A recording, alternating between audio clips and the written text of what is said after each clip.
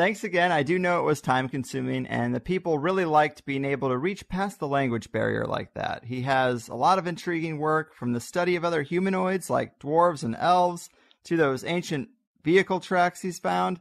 It was a real pleasure just to be a part of that. And it's awesome to have you back. We decided to do this now because you just came back from doing some field research in Italy, which you're going to be making a documentary about soon. But tell us about that trip. Why Italy? Why Italy? Because it is literally full of ruins. They're in everybody's backyard. That is especially in the area north of Rome, where we spent 10 days. In certain areas, even most of the modern roads are built on the top of rock-cut roads left by this ancient civilization. Almost everybody who has a garden has this type of ruins in their home. Very few of them are labeled as historic sites because it's so many thousands of them. Just the sheer amount of ruins made me go there. And what I was asking myself is, why do they look the same as similar rock-cut ruins that are found in a belt stretching from China to Portugal in great concentration, and even possibly on other continents, South and North America, Indonesia, Japan, but those are more isolated cases. But this belt is just full of them. So that's what made me go there, and I don't regret for doing so. Yeah, I saw the trailer that you laid out, and it looks like there's quite a few things like ancient garages. There's also this area that looks like it's been bored out that you could almost park a train in. Pretty impressive. Yeah, that's the association that everybody in the group could make when we saw them. They were just long and dark, and all of them with uniform cuttings on the floor, like the floor was recessed, and there were quite few of them. So since we saw so many garages already, this could not be an ordinary garage anymore, so this must have been for the trains. And do we find those same type of tracks in Italy too? Oh yes, Italy is full of tracks, definitely, and very unusual markings, tracks. And just a few days ago, I saw the photos from the newly discovered field in Turkey, and over there I see the same strange tracks. So who do you think is responsible for these ruins or the structures that you found? Is there any way to say or get any kind of insight into who they might have been? Yes, I can definitely say for sure that there was a single civilization. It has distinctly at least two layers, one of them much older, or two groups of layers, even maybe that much. But the older one definitely stretches at least from China to Portugal, and the somewhat younger looking one stretches all the way from like Jordan and the Middle East to Spain and Portugal. Who has built that? We don't even have a name for this civilization because nobody bothered to study it so far. The mainstream historians, it doesn't fit into the picture they have been preaching, so they're not interested. We saw how they even have destroyed ruins, valuable and very interesting ruins from this civilization, so they're not interested in it. Then ordinary people, they're just practically they're not noticing them. We had a local guide, Simon. He is a viewer of my channel, and he first got in touch with me when I announced the Italy expedition, and he lived right in the heart of this region. And in the first email he wrote me, "I think you will be disappointed. I think you're talking about these holes that we use to store our garden tools in." And after that, I mentioned to him few interesting places. And when he went and visited, he was shocked himself what he discovered. Yeah, it's impressive. There's also, I think, was it that video where you found tunnel systems that were too small and narrow to have been built by humans? Now that's something else. That's this one at least has a name. It's called Erztal. That's the single Erzstelle plural in German. They have a German name because they're mostly in German-speaking regions like Germany, Switzerland, and Austria. Now those are very similar to these ruins that I'm talking about, and they probably could be classified as one of the later layers of this enormous rock cutting that has been going on in antiquity, which the most amazing of everything, according to everybody in the group, is the amount of ruins. Many millions of people must have been in this civilization. It's not something small. Yeah, it's just everywhere. I mean, even as you drive on the sides of the road, everywhere, hewn stones, right angles, just everywhere. Right. And that is one of the major points here. It's kind of what you're contending is that these remnants of ancient civilization are all over Italy, in the cities, in the backyards, along the roads, and people don't even realize what they're seeing.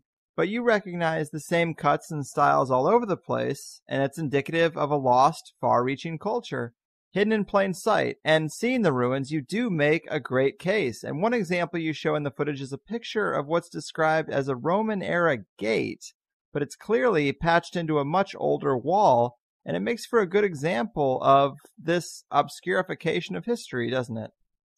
Yeah, you're talking about the amphitheater in Sutri, right? Yes. Before visiting, I was always under the impression that the Roman-looking gate was added afterwards.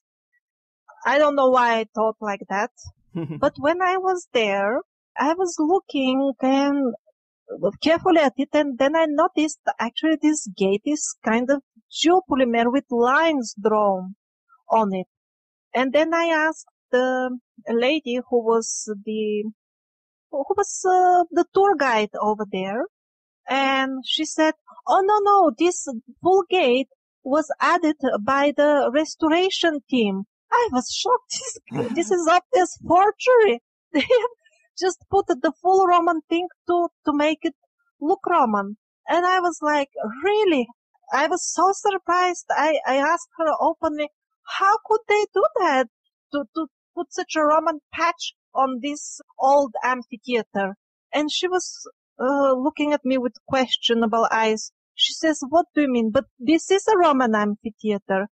I said, "What do you mean it's Roman amphitheater? You have thousands of, in this very archaeological park, you have thousands of what you call Etruscan necropolises." It's another question if they are such indeed, but you call them Etruscan necropolises. And this is clearly a part, it's in the same style, it's with same age. There is no doubt it's part of it. I mean, the necropolises were on its walls. So I asked her, how can you call this amphitheater Roman if it's obviously not Roman? Well, she said, you know what? They must have hired local workers and they made it in their own style. You mean the Romans? Right. Yeah. It just seems like the story unravels when you start asking just a couple of questions. But I heard something else, another piece of information, much more precious from this very same lady who was actually very sincere. She openly spoke with me without, because other tour guides, if you start asking too many questions, they feel personally offended, but this one was very sweet actually. So she was sharing with us, and she mentioned that she works at this archaeological park since year 2001. And she remembers clearly that when she started working, the steps of the amphitheater were much sharper. So even within such a short span of time, they have eroded so much. And this confirms once again what I have been already suggesting in older videos, that erosion is much, much faster than usually people are led to believe by mainstream geology. Right, and that gets into the point that I mean, of course, we've talked about the fact that you can't really trust the dating methods that the establishment relies on, but it seems like your opinion is that they're much younger in a lot of cases than we're told, as opposed to the alternative, which usually says that they're far, far older. Yes, now another conclusion, very important one that I made after this expedition, and that will sound absolutely revolutionary probably to many listeners, is about the age of these famous polygonal megaliths, because we saw them as well in Antica Norba and in Amelina. They have gigantic polygonal walls, quite huge blocks, almost human size, one of them. And, it's very different when you visit and you see the ruins in their natural environment. So in this case, I must say that both mainstream historians and alternative ones, I think, are severely mistaken with their age. I didn't have any prejudice how old are they. In the past, I always said I really don't know, but now I do have an opinion. And I will tell you what it is based on. I saw really old stuff. I saw how it looks. It is buried with clay. It bears little connection with the current ground level. Huge blocks turned over, severe erosion. All these things that I just listed, they're not very well visible on the huge polygonal megaliths. They're very near to the current street level.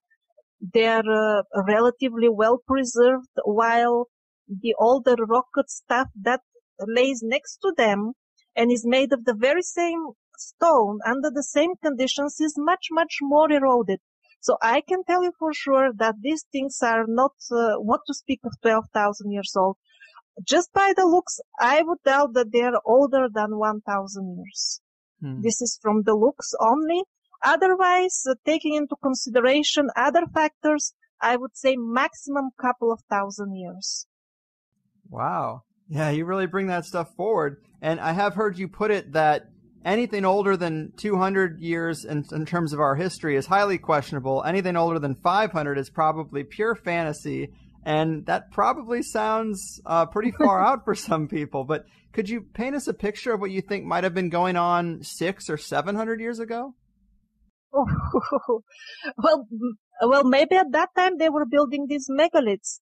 Also, once I saw this overall situation with how young they look, then other things started coming up in my mind.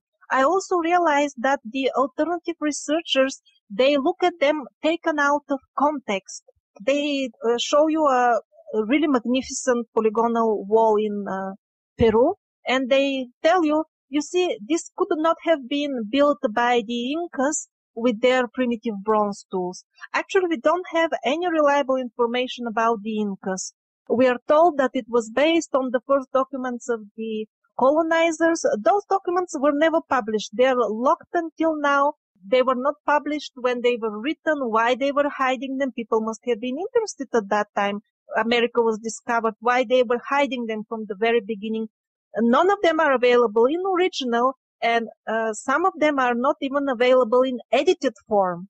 So it's absolutely unfair to base their dating to say they're older than the Incas because the Incas had only primitive tools. How do we know what tools the Incas have? Also, we find other types of skeletons over there with red hairs, elongated, non-human looking. How do we know what kind of tools those beings had?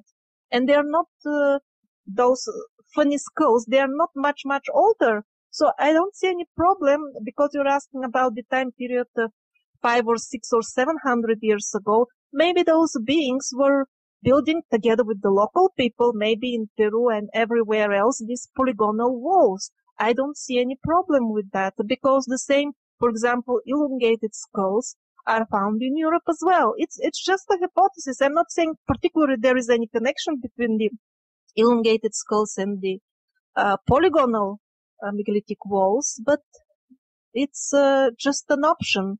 Also, this dating that I'm saying that they're very young is based on the fact that they're taken out of context, not like in their entirety.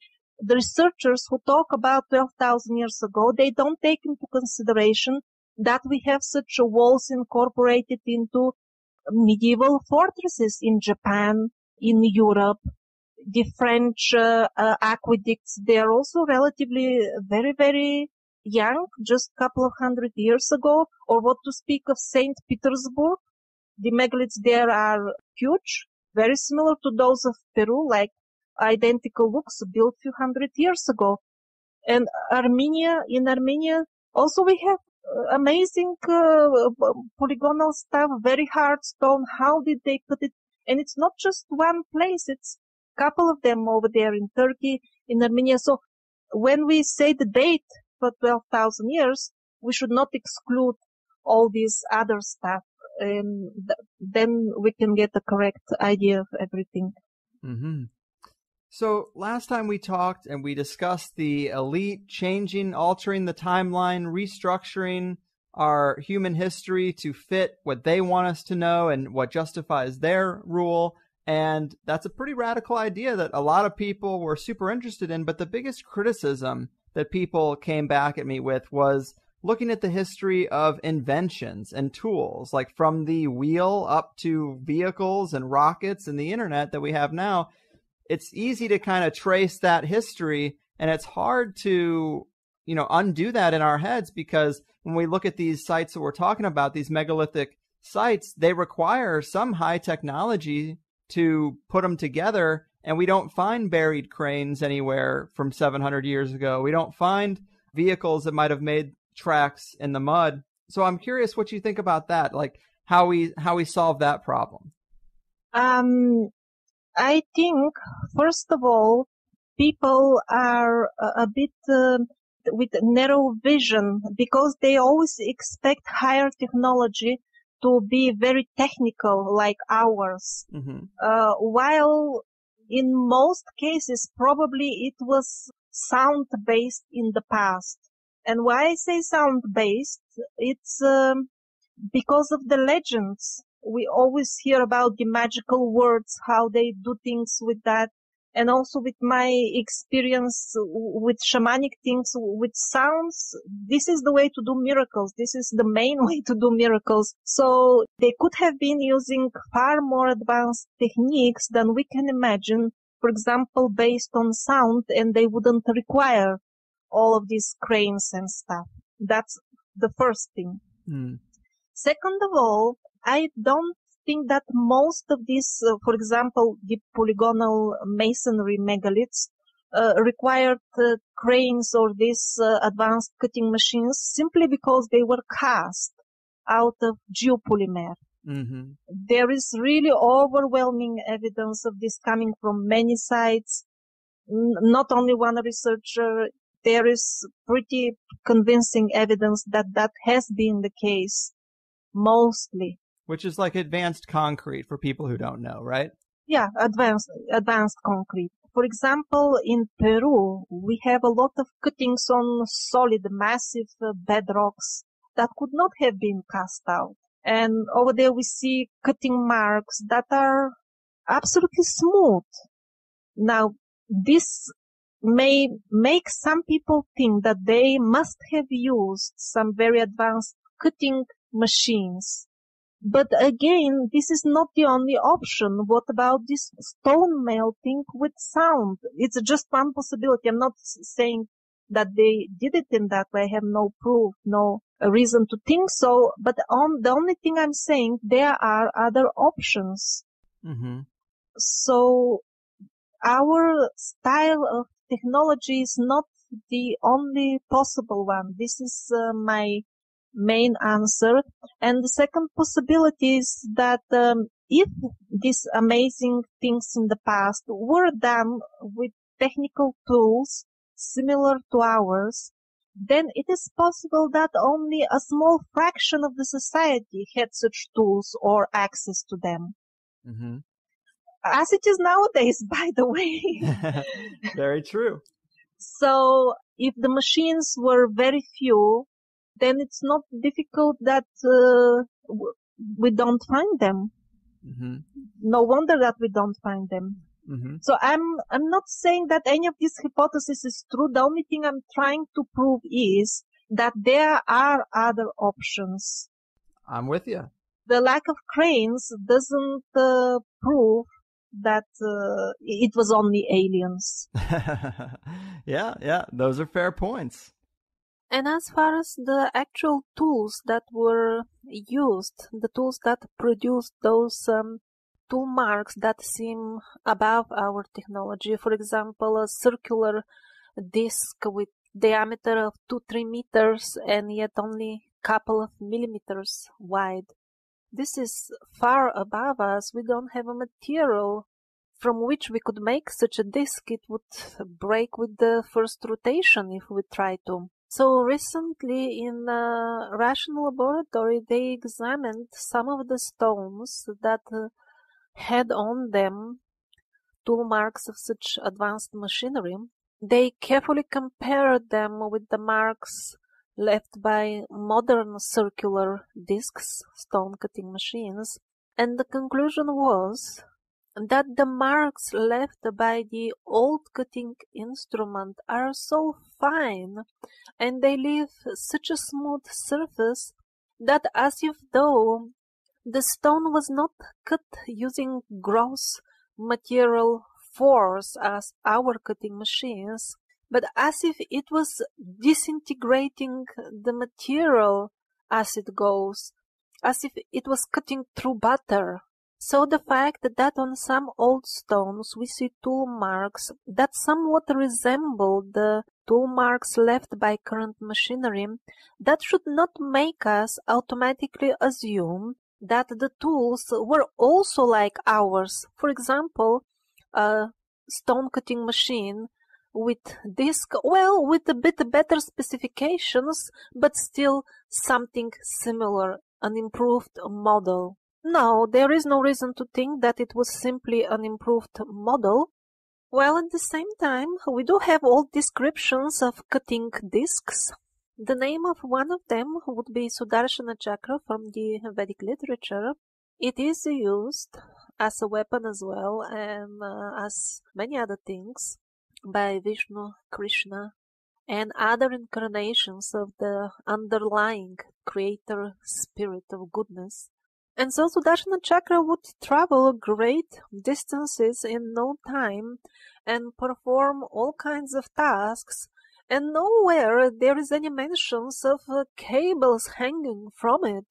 Just on the opposite, it is clearly said it operated with the power of wish, with the power of thoughts, the power of will. Even primitive chaps like us have detected in our laboratories that thoughts do have the power to produce purely material impulses in matter, electromagnetic in nature, so we shouldn't be surprised at all if a disk operates powered by thought. In the book of Enoch, there are also some descriptions for some sort of old magical machinery, and there is no mention at all that it needed electric power supply or some sort of gigantic metal structures to support or move the giant stones it was working with. Yet it easily handled, with the power of magic only, absolutely massive stones.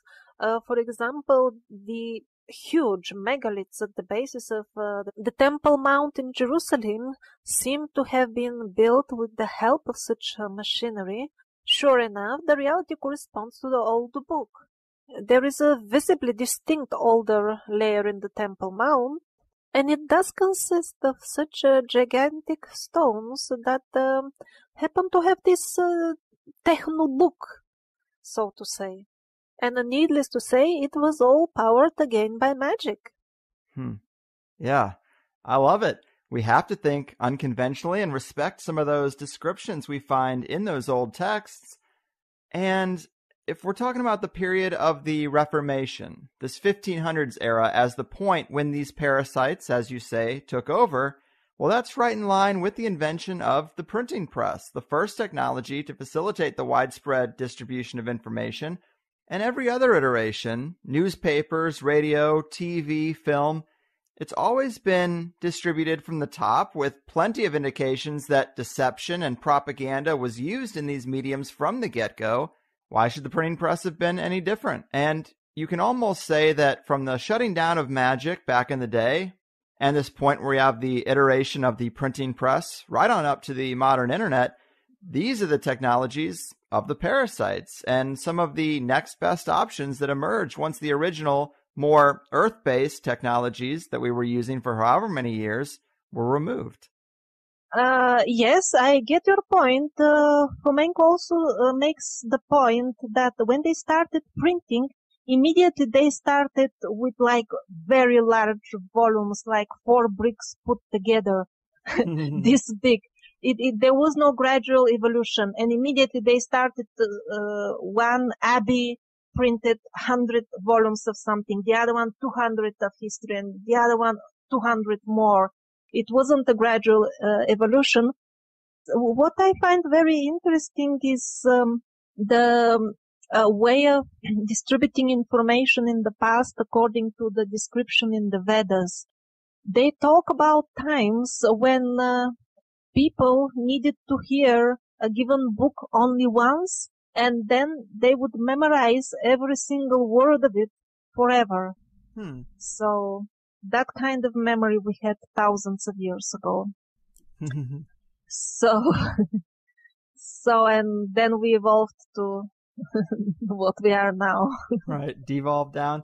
Yeah. You were talking about that 12,000 years ago time period, that very trendy time period in the alternative culture right now, and a lot of the center of that is Göbekli Tepe. And one thing I find interesting is that it's sort of common knowledge that Göbekli Tepe was intentionally buried, but researchers seem to treat that like it's some big mystery. Why would they do this? But if a parasitic elite was trying to cover up the past, it seems pretty clear why someone might bury a site like Göbekli Tepe. Yes, I do agree with you. But in terms of the popularity of Göbekli Tepe, it has gained lots of popularity recently. And that's great because we have some examples of art that could be very, very old. Possibly the site is really old. Or to be more precise, the older layer with the dinosaur carvings and T-shaped stones, that could be somewhat old. While the other layer that consists of primitive stonework, basically, mostly of undressed stones going in a circle and connecting the bigger T-shaped blocks, that seems probably very, very recent to me. It could be even medieval. At least its style resembles that of the Roman and medieval times.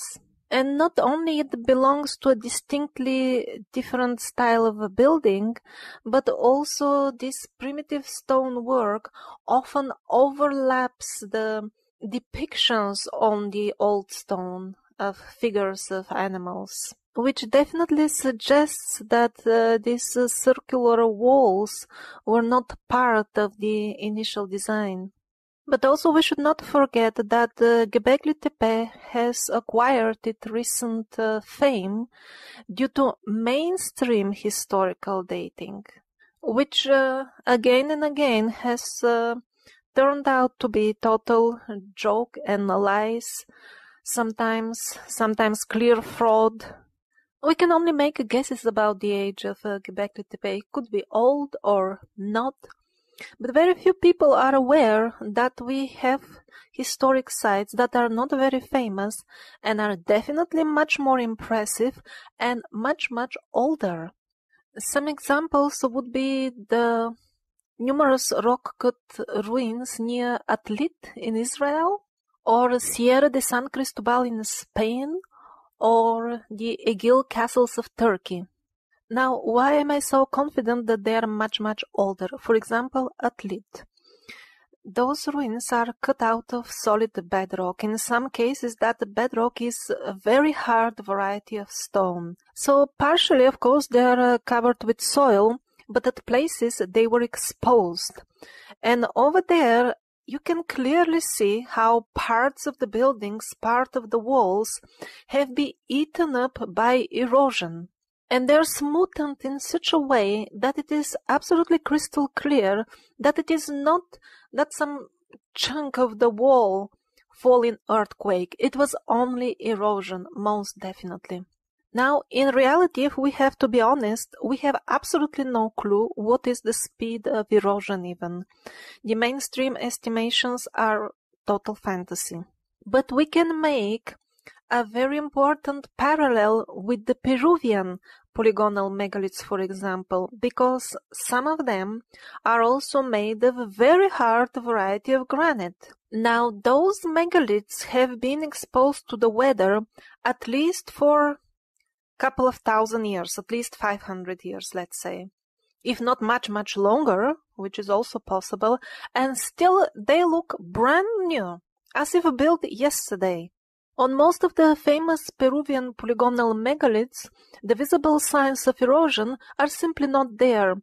So just imagine, in relation to that, how long would have been athlete rock-cut ruins exposed to the weather so that entire parts of the wall, in some cases a few meters high, would get eaten up by the erosion.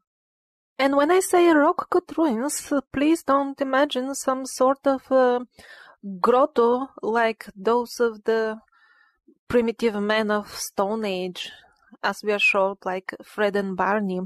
I'm talking about absolutely massive walls, the height of a few stories, maybe 10 meters high. And then in Spain we have Sierra de San Cristobal, which is made in a style absolutely identical to that of the ruins of Atlit.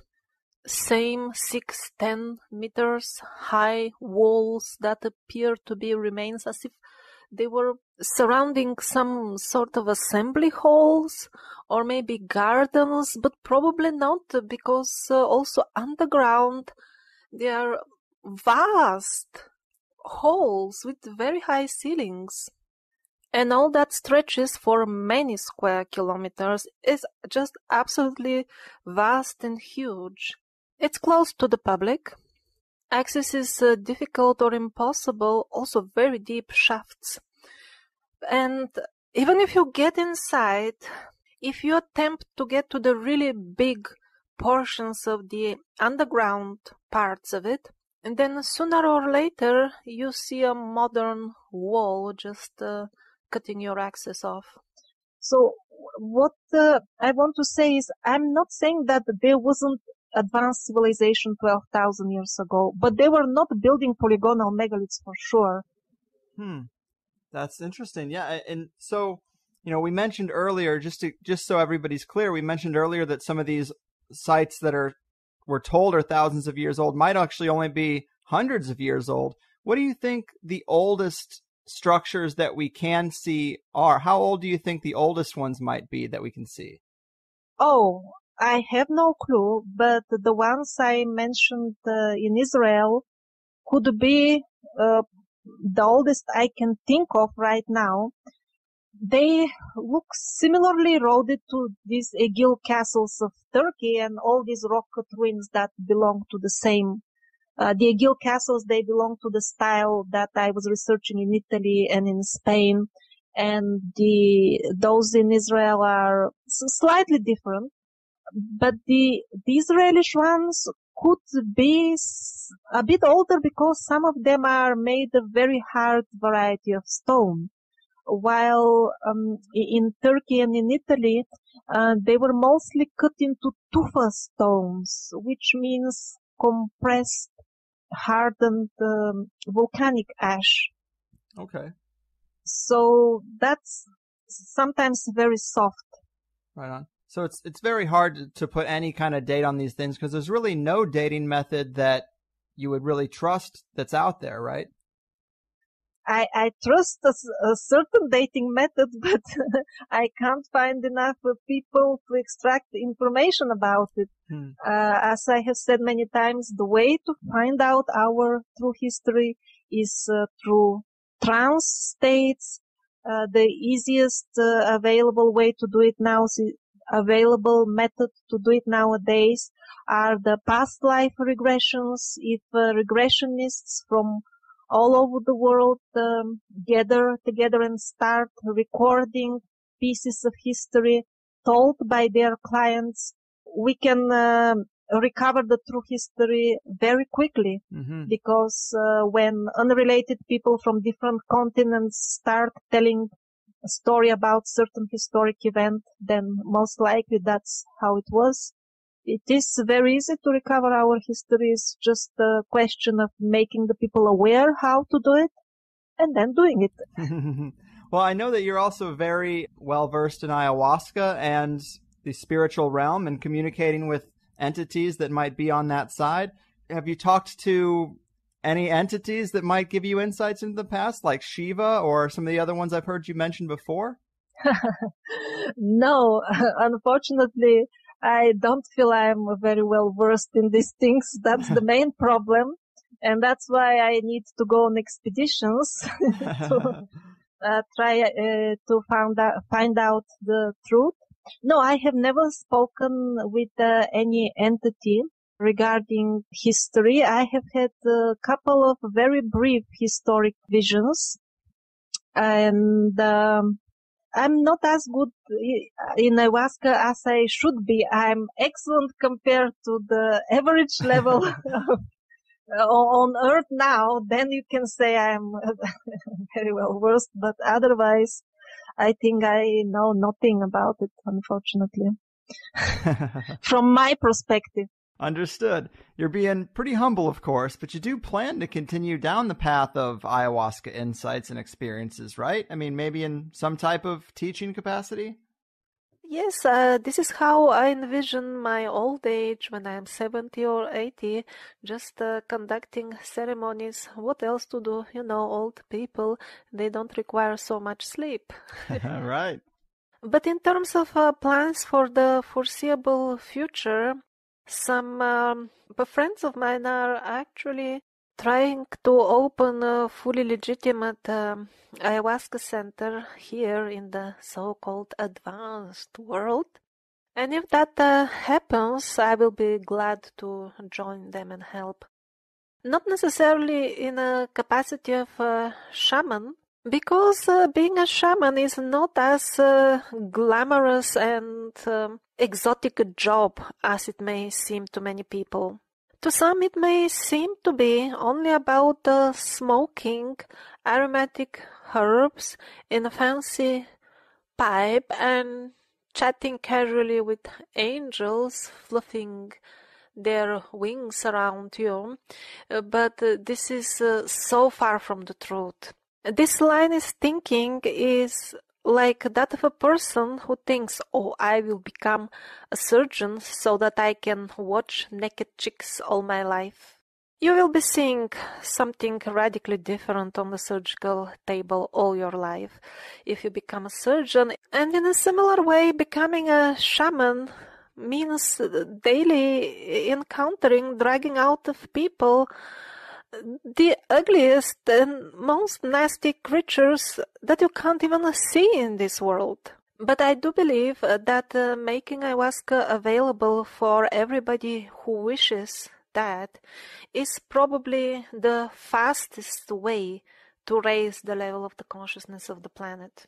I'm not saying ayahuasca is the only spiritual practice or that it is the best spiritual practice, but I definitely think it is the one that delivers the fastest results.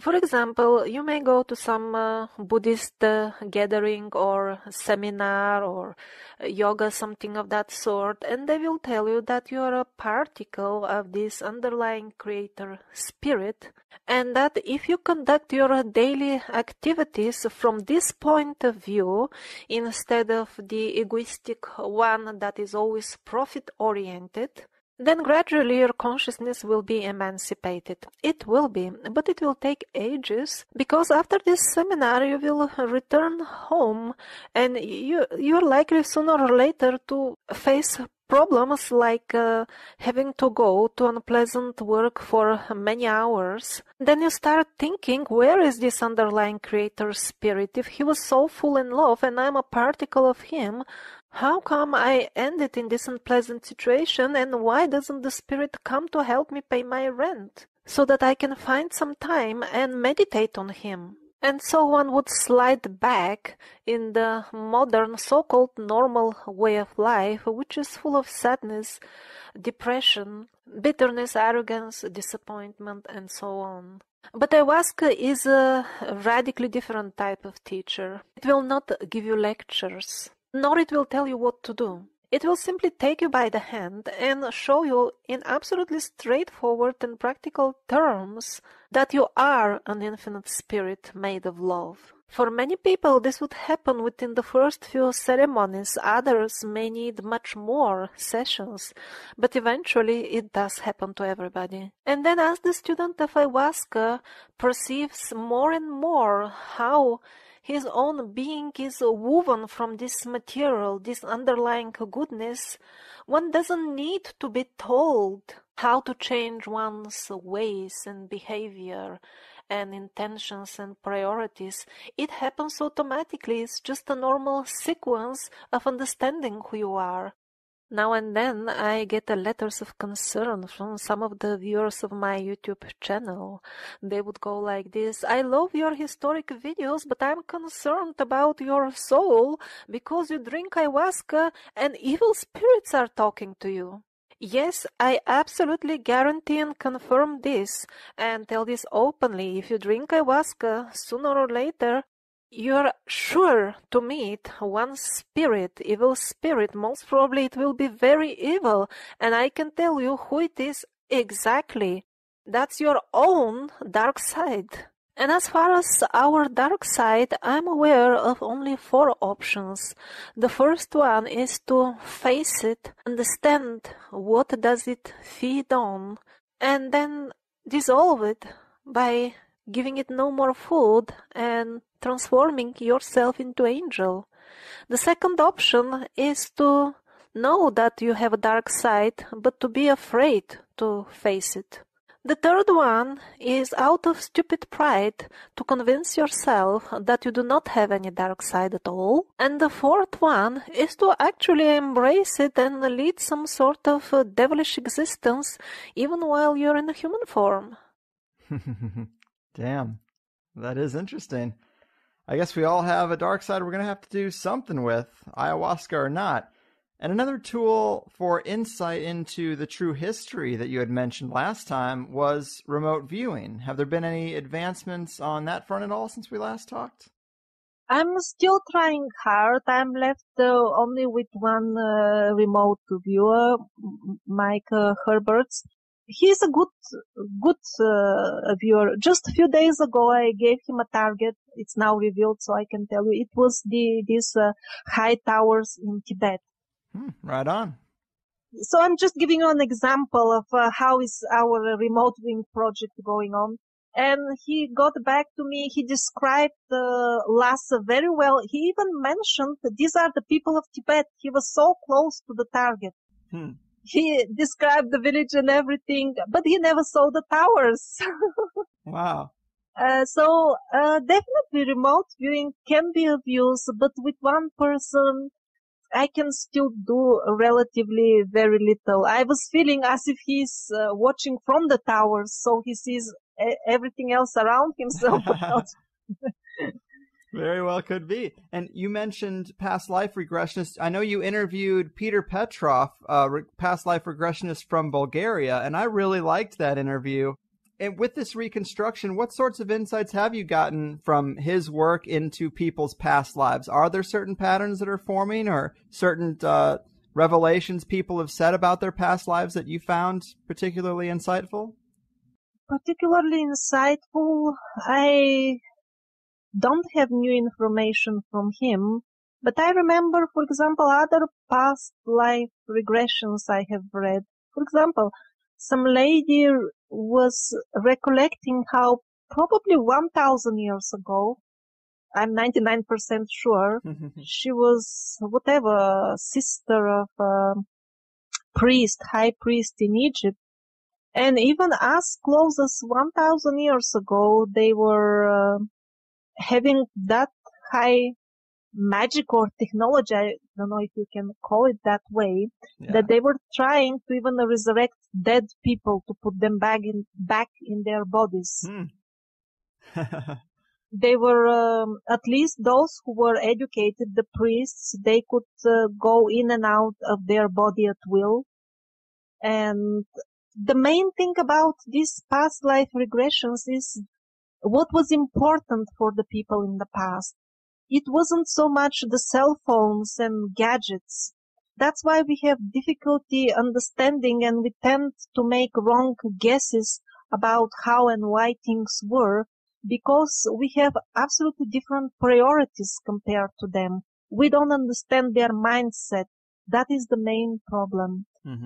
Once we start understanding what is spirituality, because from my point of view, people don't even know what is spirituality all about. It's some faith in fantasy or believing in ghosts or believing in something. It's actually spirituality is understanding who you are, what is your soul. But people have not only turned away from it, they don't even know what is it nowadays. So I think when we start understanding what it is and start feeling that it is interesting, then the history may open for us. Right. Very well could be. And I also wanted to talk to you about the evidence for ancient wars or really powerful weapons and the destruction of areas, because this is talked about sometimes in alternative circles, and usually they cite the sand glass as possible evidence of this. But I've heard critics say that a meteor could also cause that to form, but there are other pieces of evidence of ancient weaponry used outside of that, right?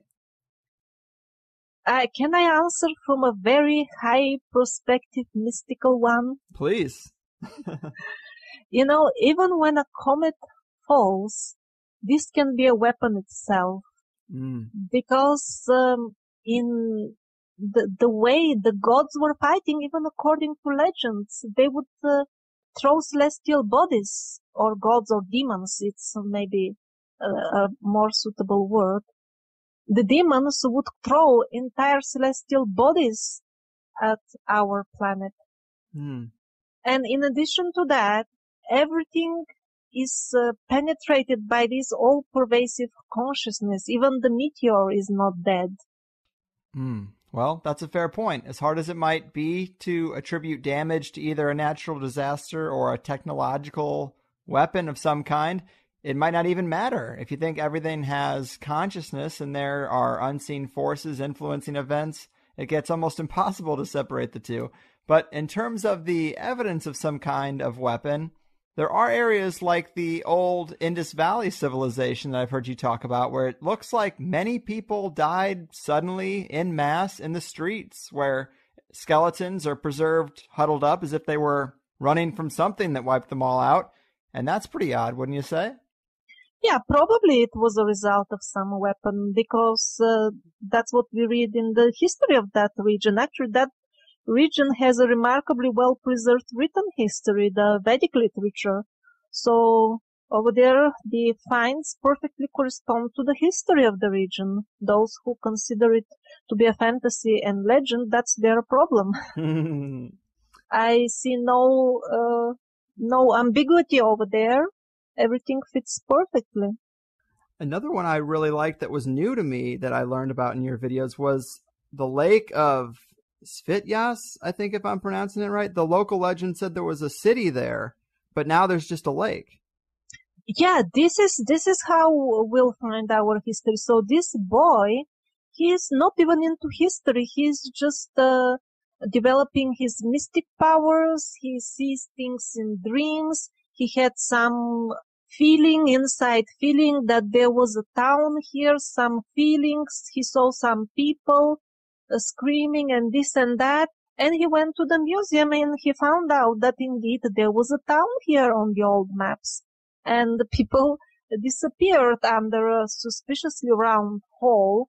And then the local legends say that after this happened, anybody who went to that wretched place and touched anything there was also getting very sick and dying. And the symptoms were very similar to those of somebody who would have been in contact with radiation.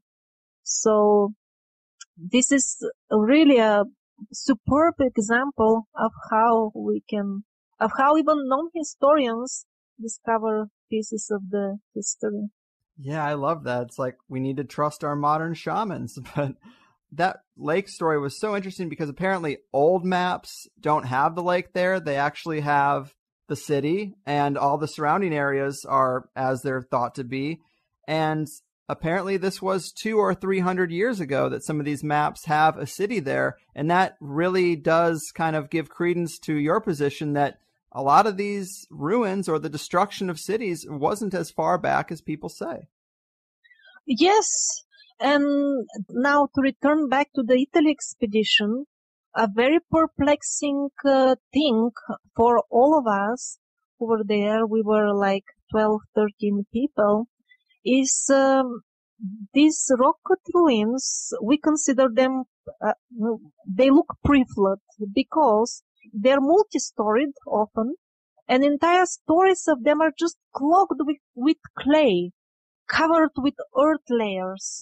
It's not some sort of historic, what they call it, cultural layers with some ceramic. It's just pure clay, few meters high on one side, which looks like great flood to me. And we saw this all over. And yet, on the other hand, the tool marks on many of them were very, very fresh. And this is on a relatively soft variety of stone. This is very perplexing, actually.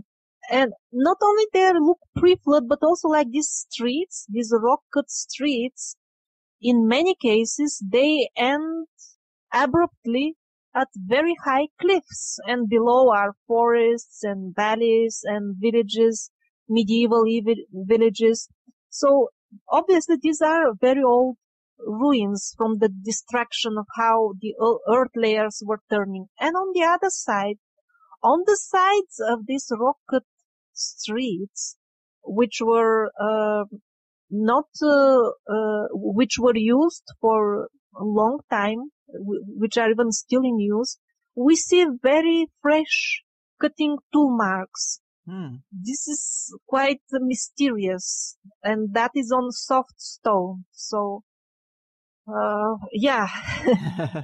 Interesting. It is a lot. And, you know, we were talking about the idea of massive destruction. I have speculated, I'm curious if you have any thoughts on it, but I wonder if the recovery of ancient weapons or lost knowledge could be the reason why there's still all this fighting for control of the Middle East in modern times. Might there be secrets still left uncovered, or potentially technology or weaponry, even if it's just things that are written about? I wonder if that isn't part of the subtext for why there's so much fighting with the superpowers over that region. Could be, but I don't have any information about this. Fair. And on this kind of same theme of destroyed cities and cultures we know nothing about, I've heard you say that the biggest country that seems to have been removed from history entirely is one called Totaria, if I'm pronouncing it right, that is somewhere in modern Russia? Tartaria. Yes, well, it was much bigger initially. It was covering probably most of the earth in the beginning. And later on, it got broken into pieces. Maybe Fomenko sees Russia as its center because he's a Russian himself. But in reality, pieces of it became independent under different names. Some of them were in Patagonia, in Ethiopia, certainly in Siberia were some of them. They were fighting longer than the others. But yes, this country is on all old maps. Its flag is included in a number of medieval lists of flags. Its kings, like the dynasties of its kings, are described in historic books. There is no reason to doubt that it was a country, and yet it's just missing from the modern history textbooks. Well, That's so fascinating. I love that kind of mystery. And I mean, it does show that such a huge thing can be covered up and just removed from the culture entirely if they choose to do that. And I love also looking at ancient maps. We talked about several the last time you were here, but this is one of the best ways to learn about missing civilizations, right? Yes, and particularly the maps of the sailors, because the maps that were on land, they got mostly destroyed during the Reformation. But because those who were carrying out the cleanup had, it's practically difficult to go out in the seas and hunt the ships to search them for maps. That's why the old navigation maps are most revealing. And I was also going to ask you if you've looked at or if you've heard of Friesland, because I've had a few guests who have shown me some maps that have another landmass near Iceland and Greenland that had cities mapped out on it. It had the capital on it, and they called it Friesland, and it's just not there anymore. Friesland? Yeah. Maybe you're not familiar. Maybe that's a new one. Maybe. I'll send you some links. Yes. Man, I really do love talking to you because you're a real gateway between the English-speaking world and a lot of researchers that are kind of behind the language barrier, like Fomenko to some degree and like Koltepin. And are there other researchers like them that don't reach American audiences that you're deriving a lot of your research from that you could tell us about? Yes, for example, this boy Kuznetsov that discovered these tracks in near Derankuyu, the video I published a few days ago. Mm-hmm. He's very nice. Subotin, Nikolai Subotin, he's also very, very cool. And of course, the king of all Russian researchers is Vadim Chernobrov. So Vadim Chernobrov, he is also very, very interesting, probably the most famous in Russia, but it's very strange. He makes expeditions and he does not publish the results. One needs to wait a few years for some TV or radio interview to hear about fantastic stuff, and then a couple of more years to get photos of it, because he does not publish any of the photos on his website. I often wonder why is he doing all this research.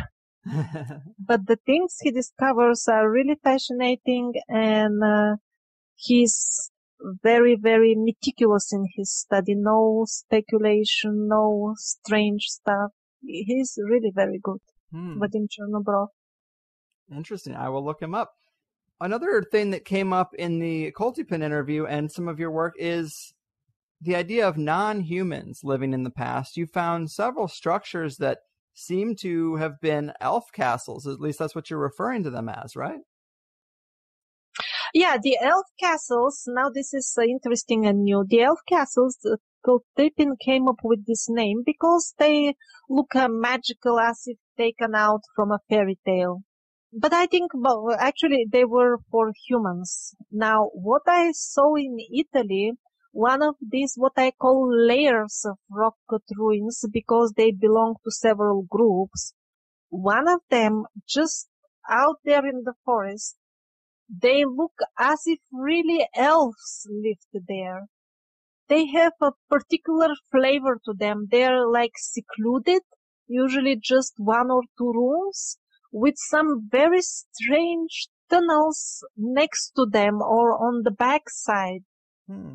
Always with fantastic views from the window and somewhat low ceilings.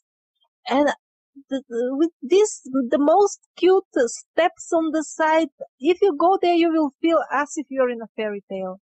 If I did not have a group with me of people who wanted to research history, I would just remain there and sing Om and not go to other historic sites. We did some of that Om singing in the isolated caves. We had a very good didgeridoo player in the group. It was truly magical. And then when you see this with the high trees around, with the Marita muscaria growing around, just the feeling was, I was surprised that one can visit a fairy tale, real one, so near to Rome. And all this was found by our local guide, Simon, who in the beginning was telling me that you will be disappointed by the holes where we keep our shovels. Man, I was also impressed by the Cave of Swimmers in Egypt, where there's some curious rock art that depicts mermaids, it seems. Yeah, that somebody submitted that to the directory. I'm not surprised. You also have a video talking about, while we're on the subject of non-humans, dwarves living in Siberia not that long ago, and the people used to have regular communication and trade with them, apparently. What can you tell us about that? That's pretty far out for some people to hear, I think. Yes, when one spends one's life in a matchbox, then an object like a car will seem so gigantic that it will be like a fairy tale. So what else can I say? I'm sure that's true because I myself saw tunnels in Spain, in Austria, where they're non-human. No, it's no way you can pass through, what to speak of shoveling stone or digging it. Well, I don't know what to recommend to people who cannot imagine it just because it seems so weird for them. If they drink ayahuasca 100 times, that may help them. I believe that. But apparently in this Siberian area, you say in the video that diplomatic connections between the dwarves and the humans was severed in the 18th century. And obviously before that, we traded with them, we talked to them. How do we know that connection was severed in the 18th century? Is that from the local people? Yeah, that's from the local people. Yeah, definitely.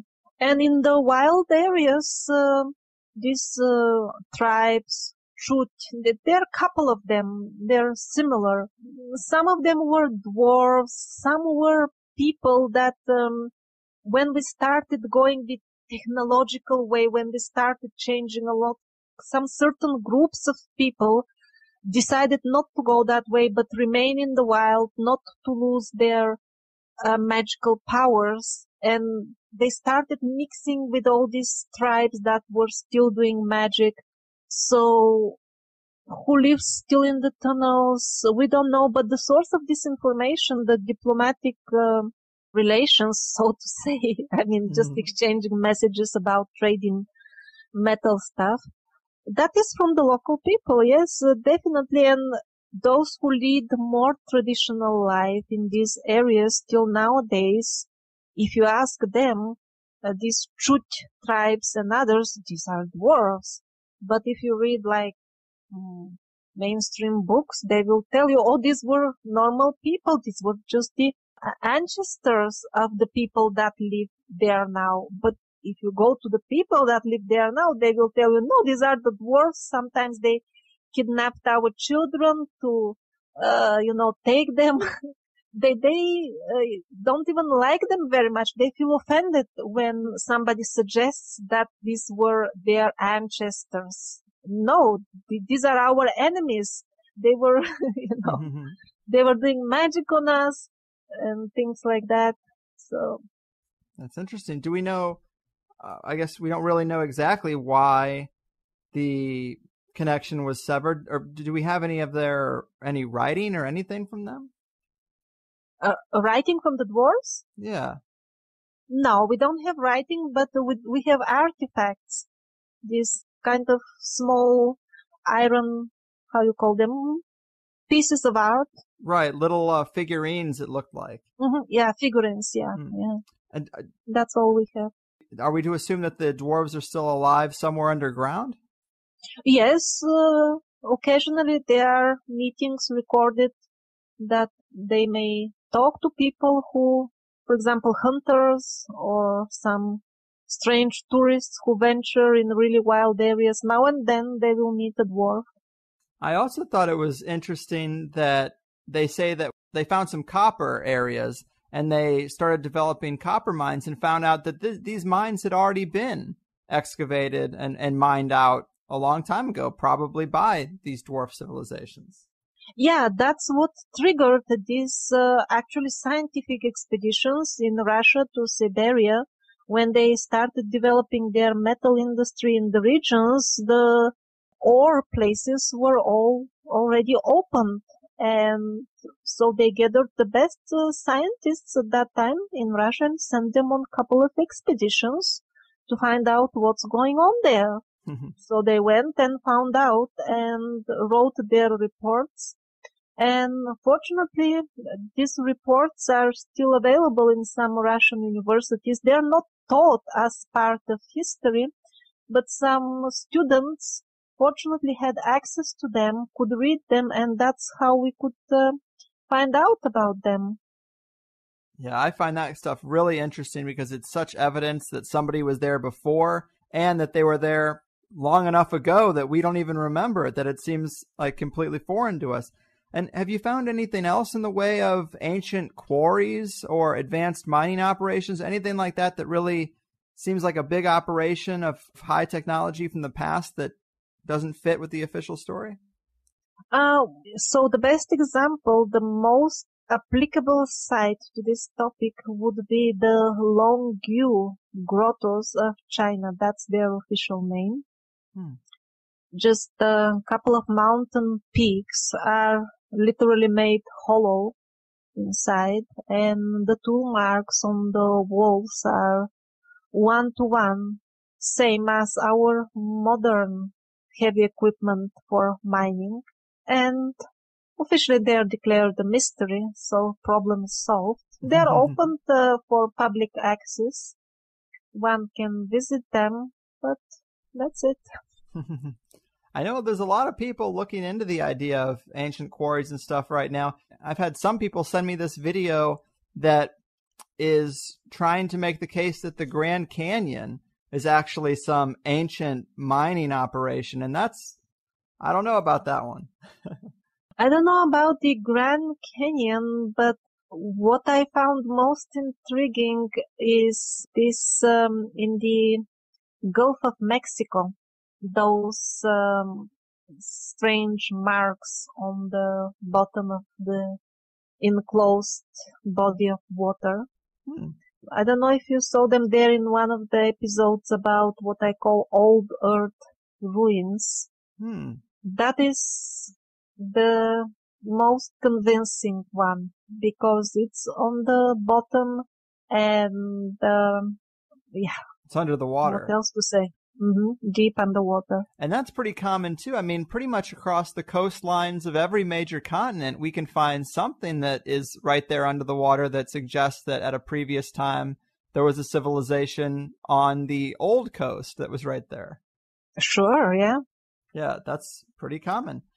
So another thing that you talk about fairly often is the idea that before the parasites, we were a much more cohesive species. You know, we were much more international, and we had the kind of communication and travel that the mainstream says we didn't have. They say we were all just isolated pockets. And one piece of evidence that I just recently heard about from your videos is this runic writing that is apparently found in Europe, Asia, Africa, and in the Americas to some extent. You say they're officially labeled as independent systems to hide our, one big family. Can you tell us anything more about this seemingly universal language or these rune writings, these runic writings? I'm not sure. It doesn't really have an official name. In terms of runic, maybe it's pre-runic. The closest name that maybe some scholars try to put to it is pre-Sanskrit. That would be the keyword for this type of writing. It predates the runes. The runes are similar to it, but a later development of it. And definitely, I showed examples from Southeast Asia, definitely a lot of it in South and North America, of course, tons of it in Europe and the Middle East. These artifacts, they're not secret as such. Their existence is not disputed. They're found all over museums and officially accepted historic sites, but simply nobody pays attention that we have the same writing all over the place. How come? Yeah, that's the mystery. But finding that, I mean, that really does help give credibility to this idea of a unified, peaceful past before a parasitic invasion and the Reformation period got us all out of whack. So hearing about that, it only strengthens the case.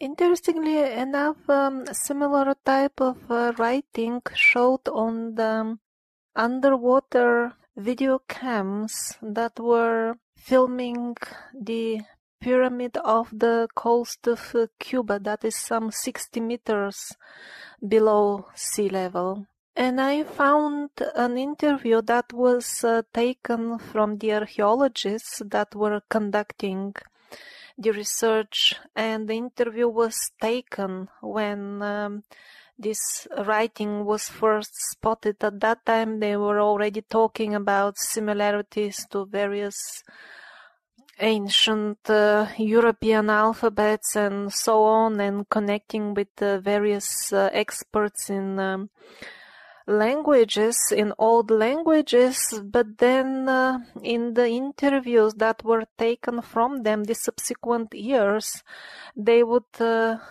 deny answering questions about this writing. They would just skip the answers, and when pressed harder, they would say the waters were murky. We don't know what was it. Mm-hmm. It's exciting, to tell you the truth.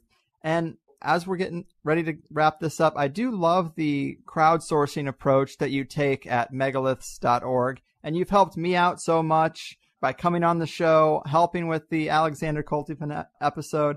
I'd love to see the audience get involved in this project and help you document things that they might be near. So maybe tell the listeners, how can people contribute to extending this catalog of ancient sites that you're working on at megaliths.org? Yes, definitely. Just submit new sites. It's very easy. It's a very easy submission form, very small. And yeah, this is much appreciated because it takes long time. I have many sites on file. I just can't submit them because I have garden, also I have to do videos and things like that. I'm submitting maybe half of them. The rest is user submitted. I was expecting that people will be much more active. Unfortunately, they are not as active as I expect. Now I'm planning to make some videos available only for those who submit sites. Let's see if it will work. That's what you got to do. That's what you got to do. But I love it. And I will say also, I'll back you up and say that the megaliths.org site is the best catalog I've seen of ancient sites. I mean, you have so many different things I've never heard of, and we can talk about it all day, but you got to see the pictures for them to really resonate. And you also have a section on the website that lists sites that you're looking for more photographic evidence of. You have them, you know they exist, but you don't have the real person on the ground taking the photos and submitting them. And that would be a good place to start for people. If you just look at the list of sites that you're still looking for photos of, and they might find on the map that they're near 3 or 4 of them, even I did, that would be the place to start. And that's how someone could contribute to what I think is pretty amazing work. Yes, thank you. That I should have mentioned that. Thanks for it. No worries. And I also want to ask, are there places, where's the next expedition outside of Italy now that you've been there? Is there another place you have in mind for the future? Yes, in December I plan to go to Malta. And in spring, I want to go to Italy again and Spain again, and maybe Turkey if it is peaceful. And I don't know if I can do all that. Malta is definitely fascinating. Land of giants, they said. And most importantly, I hope this winter to go to the Philippines and meet in person those famous surgeons that make surgery with their hands. You know, they penetrate into your body and take out things from inside just with their psychic power.